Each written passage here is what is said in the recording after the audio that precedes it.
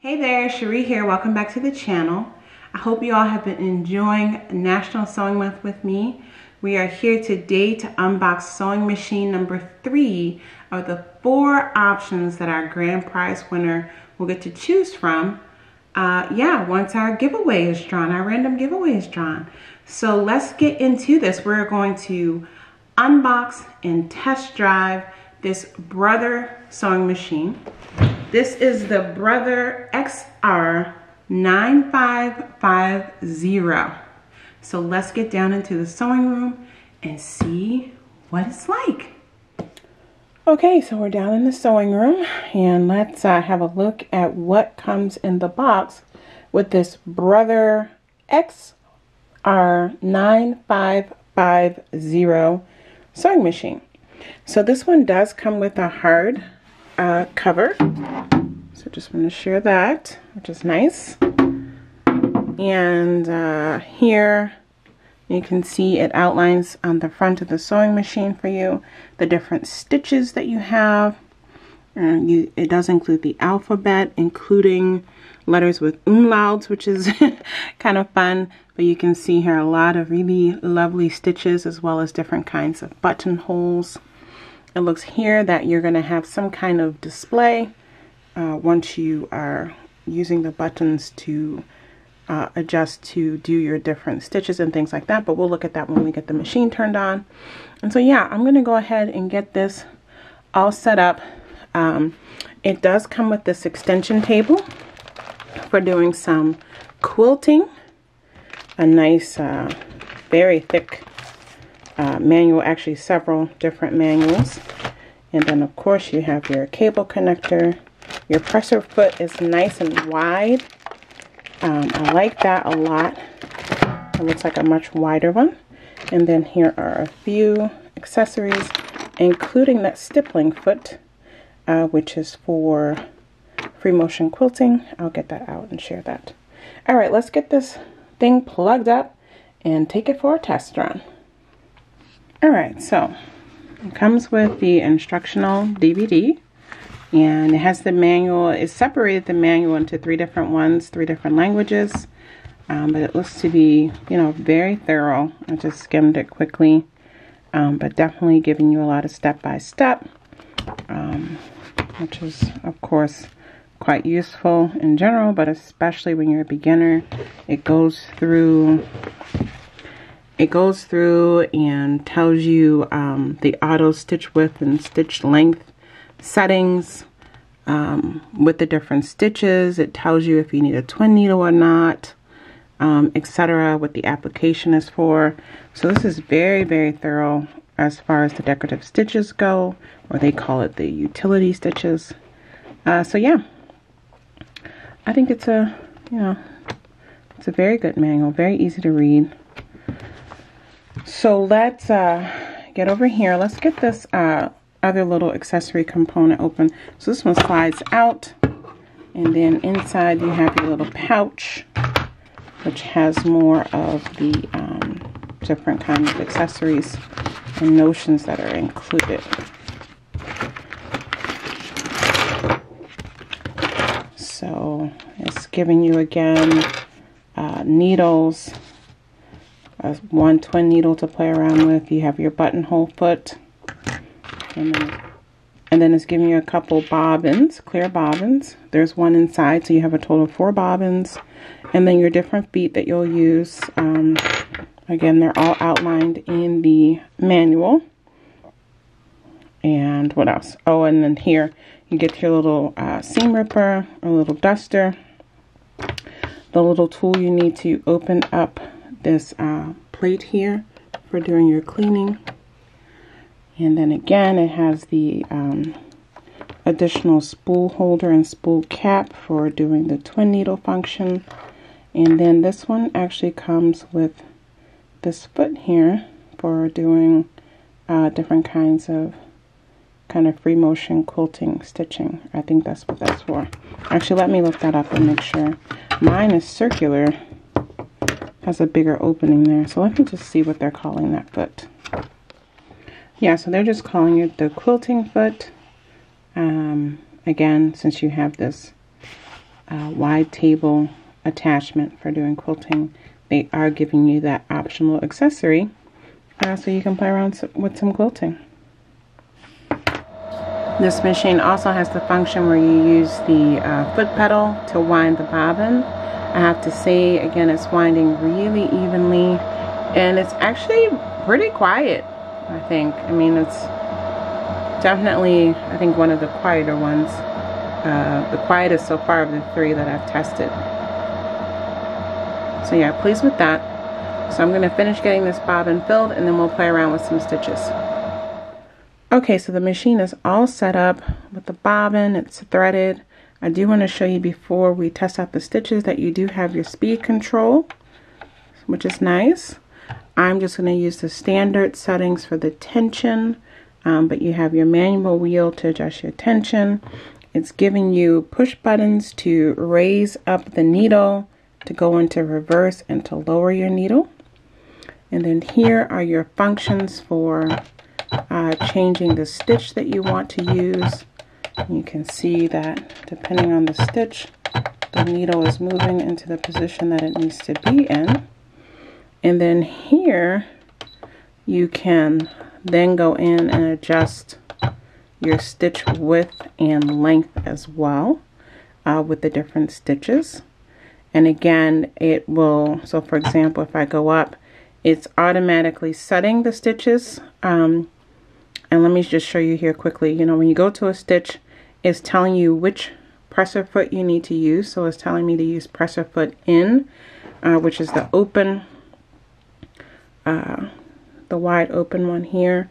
So we'll play around with that and see here when I go back to do just the straight stitch, stitch 1, it's telling me to use foot J, which is the one that comes on the machine. Let's pick a buttonhole. We'll do buttonhole number 37.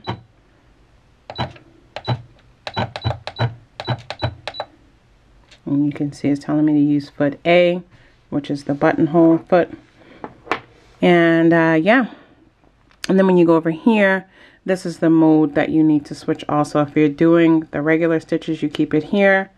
If you want to do some of these decorative stitches down here, these here, it's telling you to switch to this mode here.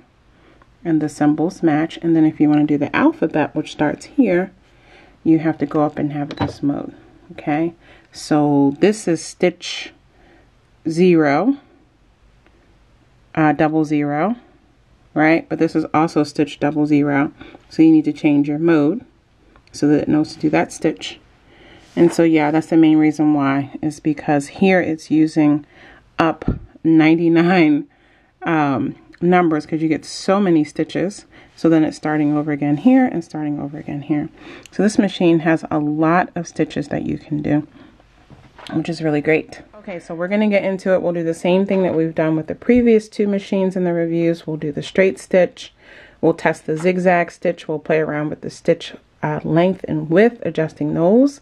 And then we'll do a couple decorative stitches, including the alphabet, as well as the buttonholes. And then I think I'm going to go ahead and attach the table and test out that quilting foot for you all to see how that function works.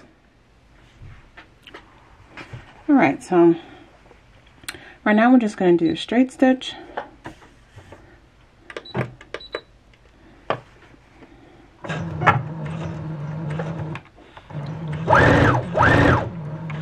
Play around with the speed control for you a little bit.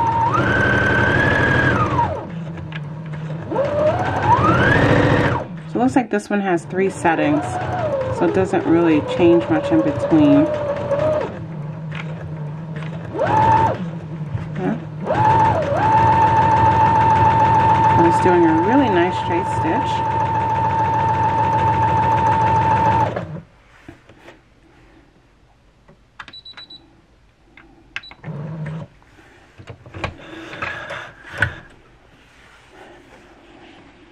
It's a beautiful stitch. Now let's play around with the stitch length. I'm going to take that all the way up to 5. Definitely see a difference there. Let's see what happens when we're on a straight stitch. I'm going to change that. just moved it over. So this, on this machine, you use that stitch width to change the position. Okay, so now I'm going to just go up and I'm going to do the zigzag stitch, which is forward.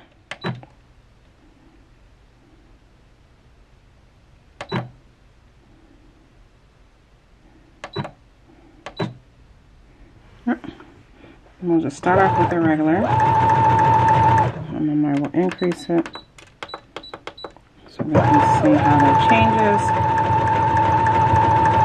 Very smooth. The machine is not shaking at all, and it's not super loud, but there's zero vibration of the sewing machine as I'm doing this, which is great. And you can see here that you do get some changes in that stitch width and stitch length. So that's nice. Okay, let's pick a decorative stitch. Let's do stitch 19.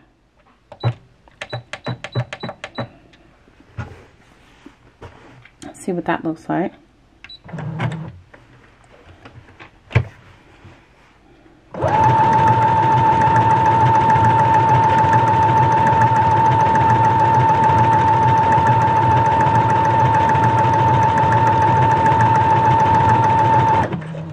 Very nice.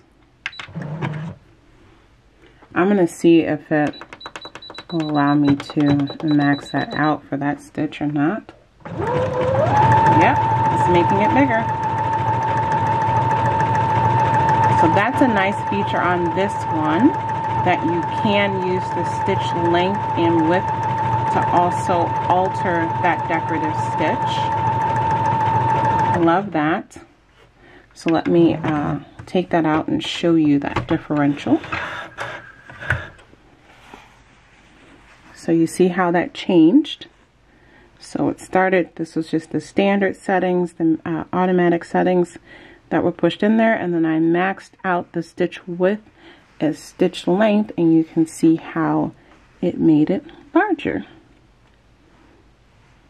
So that's nice. Let's try another stitch, and has this leaf stitch number 69. Let's try this leaf stitch number 69. It's telling me to change the foot to foot in, which has a bit of a wider opening here. So we're going to go ahead and pop that foot off, and you see the difference in the 2 feet if you put them next to each other. They look a little different. Well, let me lay them down and show you a little bit.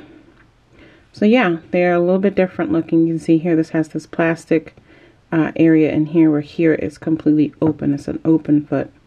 And so yeah, the machine will prompt you right above that stitch number. It will prompt you to tell you which foot you need to make sure that you're using. So just be aware of that.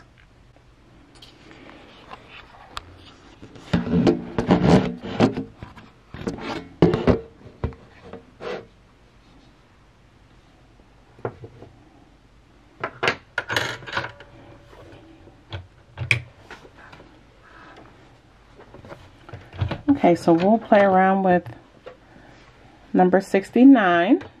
We'll do the auto settings, and then it looks like the stitch length is only at 2, but the width is already maxed out there at 7. So we probably can't play around with that too much. So let's just test it out and see.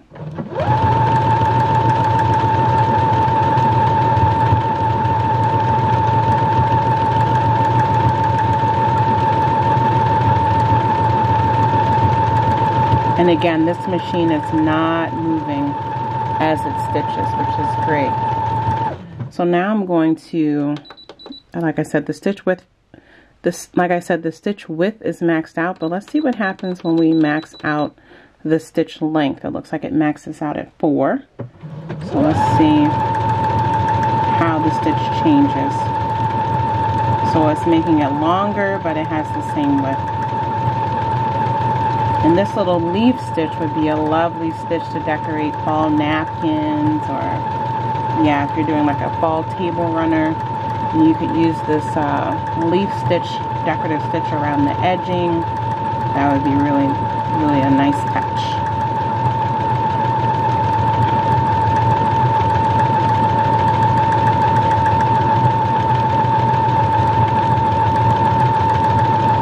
Okay, let's have a look.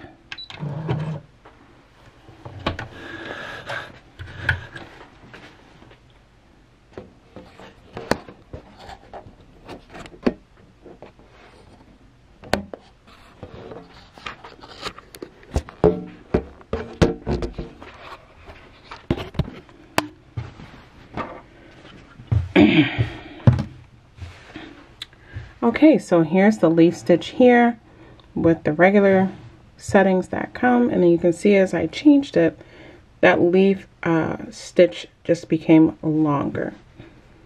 So that's a way to play around and adjust the decorative stitches. So that's a nice feature, I think, because depending on what you're doing, sometimes you do want to make your decorative stitch wider or smaller. So that's kind of nice. All right, I'm going to play around with the alphabet and then we will do some buttonholes. Okay, so to combine characters, so I'm in that mode A for alphabet, and then I just went through and I typed out the different numbers that corresponded to the letters in my name. So I have 6 letters in my name, Sheree, and this is indicating here that I'm going to be doing 6 stitches. And I'm starting with, you know, so I typed in the number, or I, you know, had it set on the number 19. And then I came up here and I hit add. And then I added the number 08 for H. And I did add, etc. And so the final letter is set here on 05, which is an E. And it's showing me that I have inputted 6 characters. Yes, so I can go and I can go back and it's showing me. So I'm going to start here. Number 1 is going to be number 19, which is the S. And then number 2 is going to be 08 for the H, 05 for E, 18 for R, 05 for E, 05 for E. So now I'm going to go ahead and sew it, and let's see. And so the size of your lettering is set here. You can't do any adjustments on your stitch width or stitch length with the alphabet, okay? So let's get this stitched up and see how it turns out.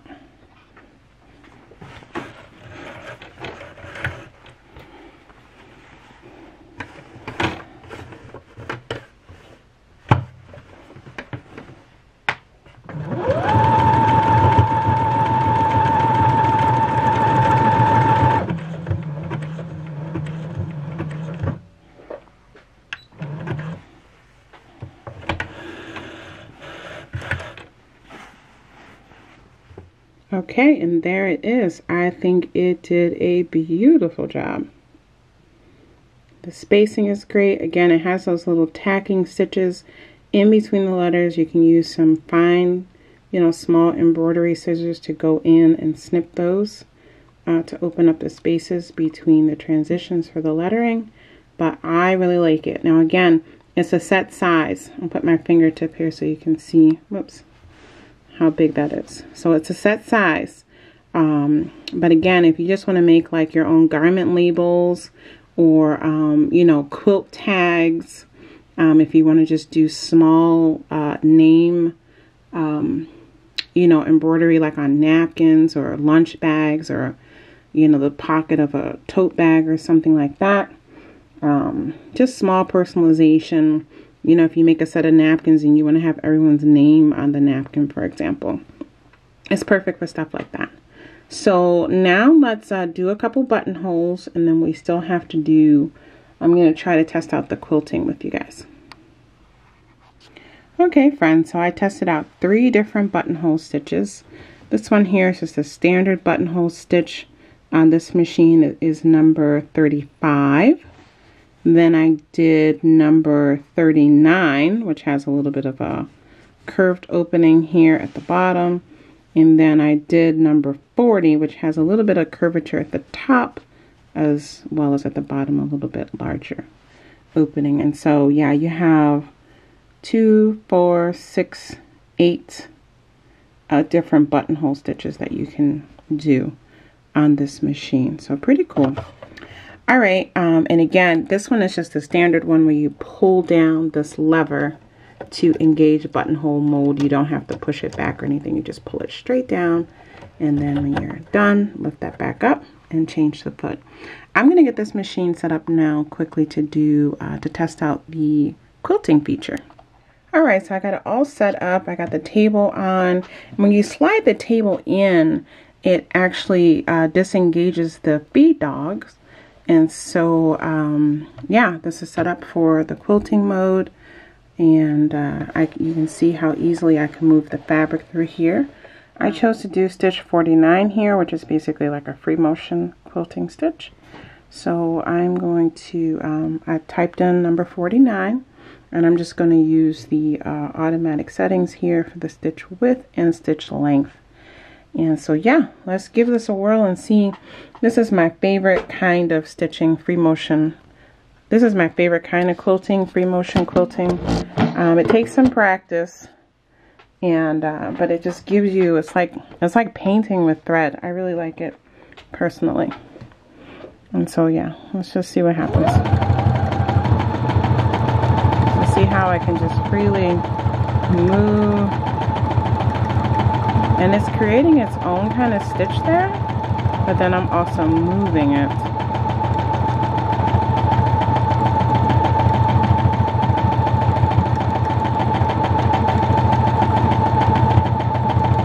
Now if I don't want to move it, let me get over to an open spot and let's see the pattern that it would create.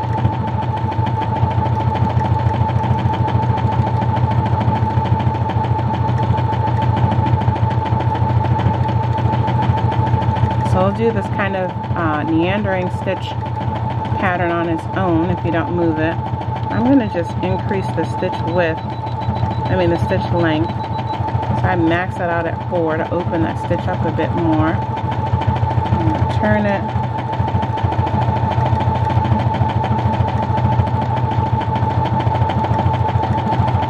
And so again, the table is not rattling. It's just doing its thing. It's very sturdy. Love that. Okay, let me just go back now to a straight stitch, and let's see what kind of free motion quilting I can do with that. So I'm going to have it on stitch 1 so that the needle is centered, and then I'm just going to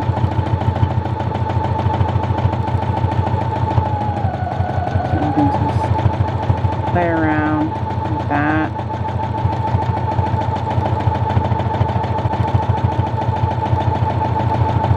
So this is what I like to do when I quilt, and I'll go in, let me just show you.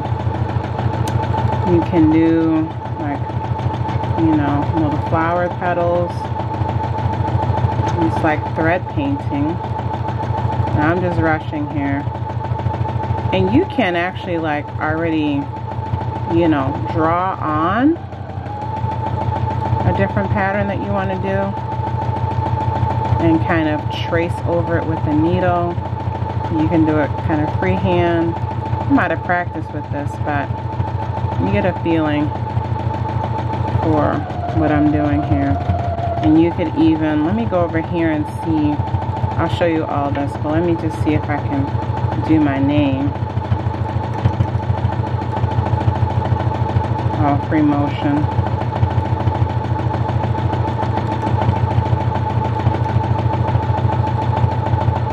Ooh, I'm out of practice with this. I used to do this a lot, so I used to be really smooth. And each machine, you're gonna, you gotta practice and get used to it. But yeah.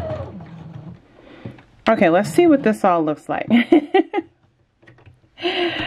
Don't laugh, don't laugh. I need to warm up, I need to practice. This is what I usually do on my big quilting machine. So you can see here, this is the stitch 49. This was with it all close together. Here's when I stretch it out, but remember I was also kind of moving it just to kind of see what it would do. And then right about here is where I switched to the straight stitch, and then I was just curving and swooping on my own. And then I came over here and I did kind of a freeform flower, which looks a little crazy. And then I did a freeform signature of my name. So yeah, it looks all very crude. This is just a practice. Again, not playing around with much, just using the straight settings. I could have, on this stitch here, come and maxed all of those out, right? And gotten a different look. Actually, I'm going to do that real quick and just see what that looks like.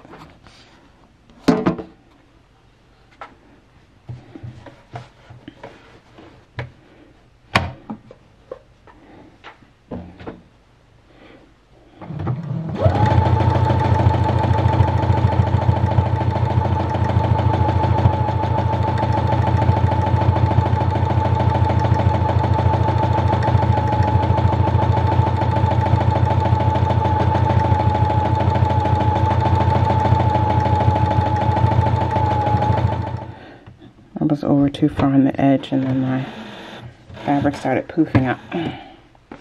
Let's come over here. All right, so do a circle, and this is where it can help to change that speed down. So you can really, oh, that's too slow for me, but you do get a little bit more control when you're turning. I gotta turn that up though.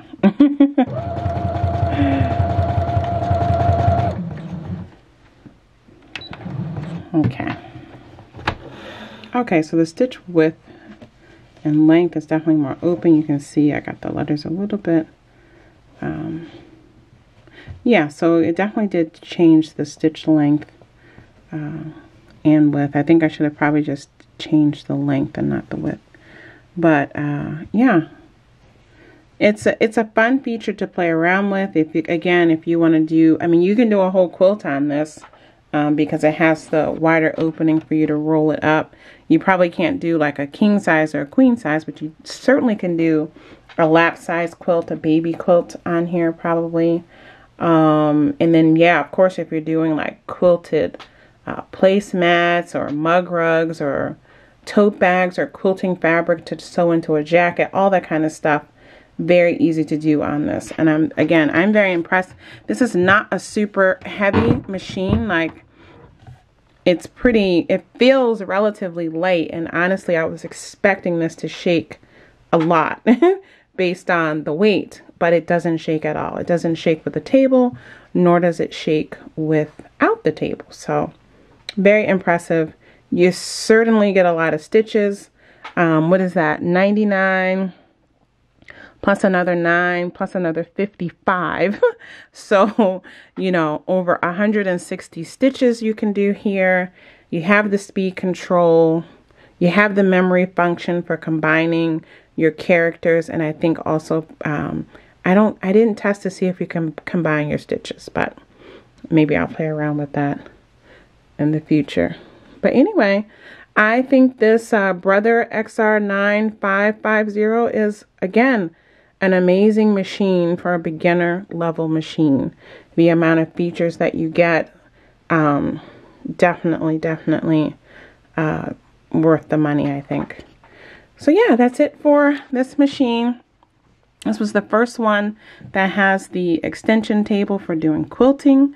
So again, a plus if you want to play around with stuff like that. So yeah, let me know in the comments what you think about it. All right, friends, I hope you enjoyed this unboxing and this quick demo of this sewing machine. Let me know in the comments what you think about this sewing machine. Let me know what you feel about it compared to the first two sewing machines that I unboxed and shared. And look out for video number 4 so you can see the final choice that the grand prize winner will have. All right, I can't wait to see what you guys think about this sewing machine, and I look forward to reading and responding to all your comments soon. Take good care. Bye.